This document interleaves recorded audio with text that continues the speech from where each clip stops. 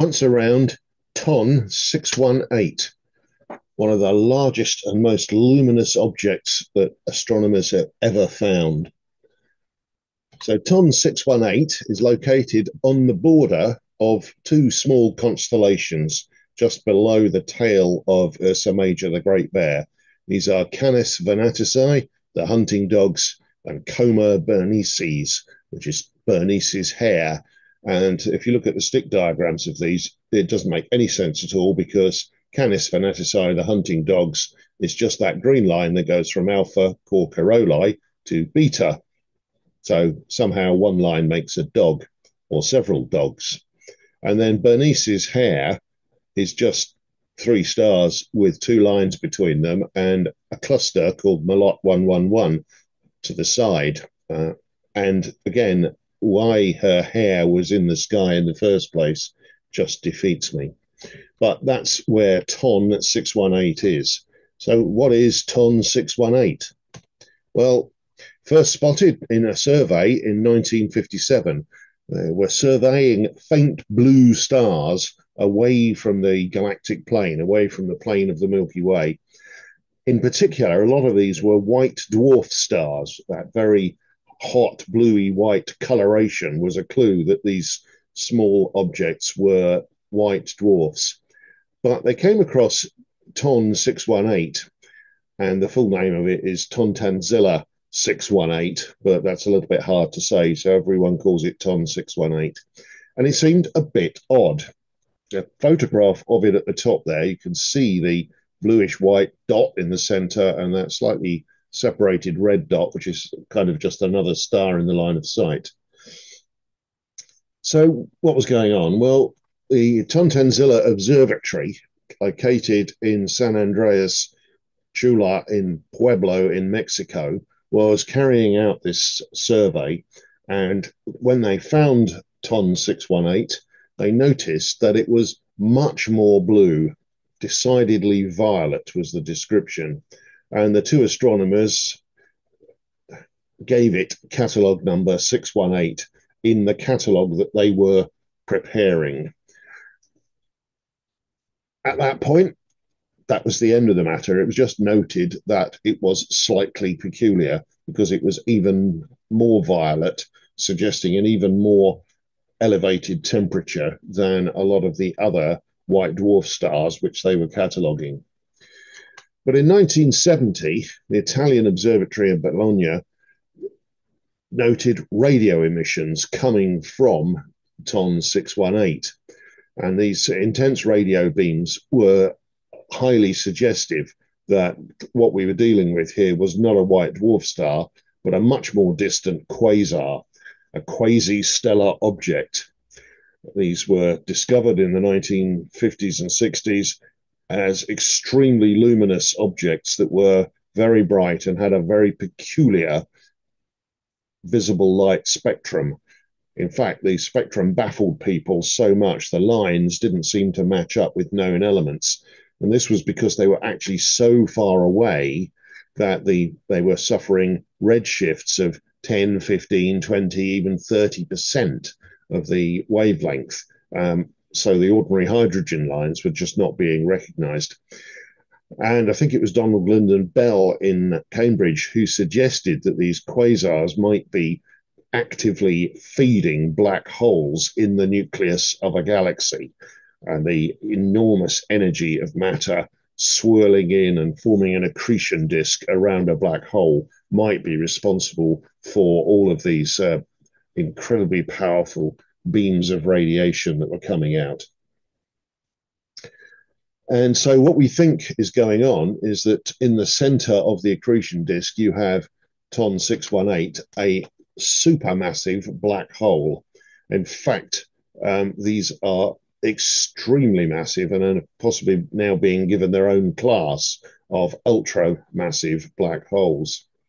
Now, we have a diagram here showing TON 618 in terms of its size, 2,606 astronomical units.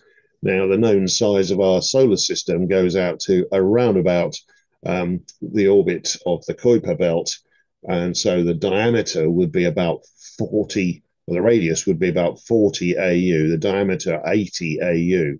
So this is hugely bigger, 30 times the size of our solar system. And that radius of object is directly proportional to its mass. Black holes are very simple beasts. They have a mass, they may or may not have an electric charge, they may spin, but they don't do very much else. So it's very straightforward to have a mathematical relationship, the Schwarzschild formula, which relates the radius to the mass. So radius r is m times 2g divided by c squared, where g is the strength of gravity, Newton's constant, and c is the speed of light. So if you know one, you can work out the other. And so to be this big, this must be absolutely enormous. And in fact, TON618 is estimated to be 66 billion, that's a one with 9 zeros after it, times the mass of our sun. That's about the same as the entire Milky Way galaxy, and it's 15,300 times more massive than Sagittarius A star, the supermassive black hole that's in the center of our galaxy. So this thing is an absolute monster. Along with that mass comes enormous power. It's got an absolute magnitude estimated as negative 30.7. Magnitudes are a curious scale. Each step in the magnitude is a factor of 2.5 in brightness, and they go the wrong way. So the more towards the lower numbers or higher numbers into the negative they are, the more powerful they are. The apparent magnitude of the sun is around about minus 23 when you see it in the daytime sky. So this thing is vastly brighter than that.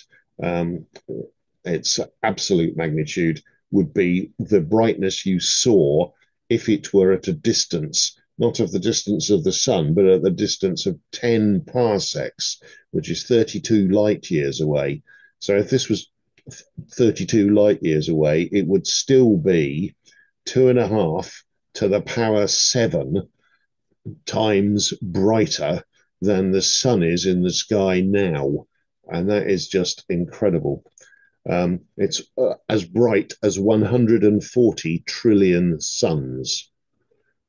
That is a lot. That's 1,000 times brighter than all the stars in the whole of the Milky Way galaxy put together.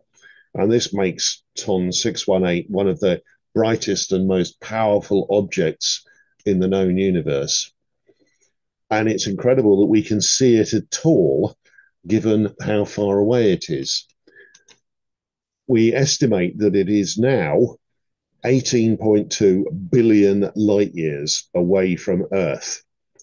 But when we give that number, you have to be a little bit careful. This is what's called the co-moving distance.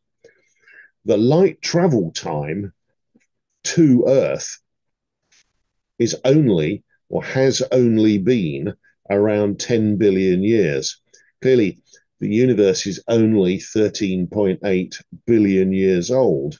So for something to be 18.2 billion light years away, you might straightforwardly expect that the light wouldn't have had time to reach us yet, because it would take 18.2 billion years to travel, and there's just not been that much time. So how come we can see it? And the answer is that actually the light has only been traveling, I say only, 10 billion out of the 13.8 billion year age of the universe. So we're seeing it as it was a very, very long time ago, almost all the way back to the Big Bang.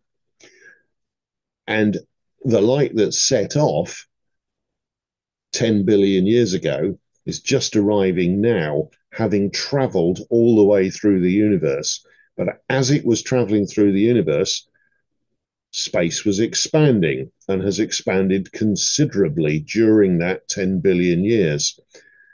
Now, it had to travel through the newly expanded space ahead of it, and that will cost it the new size of space divided by the speed of light. But it's already passed through a considerable amount of space on the way that has expanded after its passage. And so it only had to pay, in terms of time travel, the speed of light cost of traveling that space as it met it. So the fact that it's expanded after it's passed through means that the estimated distance now, this co-moving distance, can be larger than the time in billions of years that the light has been traveling. And in that same way, we think the universe is 13.8 billion years old, and therefore you would imagine that there would be a sphere of radius that around you, which would be your cosmic horizon. And it's true, but the time for light to get to us from the Big Bang in any direction is therefore 13.8 billion years. But again, the photons have traveled through space that's expanded after their passage. And now that horizon is being stretched out by the expansion to 46 billion light years in every direction. And so this is a little bit mind-bending, takes a bit of getting your head around. But it's absolutely fascinating once you sort of get to the point of really understanding what is going on and the fact that it is the space expanding, not the galaxies moving through space, which is often misportrayed in presentations the media likes to give about the expanding universe, expanding from a point and being like an explosion and all the rest of it. And so that's really the story of this incredibly distant, incredibly old, absolutely monstrous black hole, TON618. But is it the largest one we know about? Well, it might not be, because there is an object called Phoenix A, and Phoenix A might be even more massive, up to 100 billion suns, 50 times the size of the solar system, so big that light would take 22 days to cross from one side of it to the other if it was passing across a length of the diameter of Phoenix A. So essentially about double the diameter of TON618 and about double the mass, maybe a little bit less than double the mass, but shown here. And we're not certain. We haven't measured this accurately. The best way to measure these things is to see some object in orbit around the mass and be able to track its movement and use Kepler's laws of planetary motion to help us work out the mass of the thing in the center.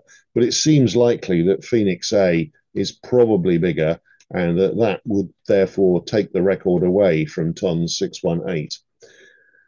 And it's located in the Phoenix cluster, and this is a picture of the central part of the Phoenix cluster, but that's another whole story. So thanks very much for listening to a trip once around TON618.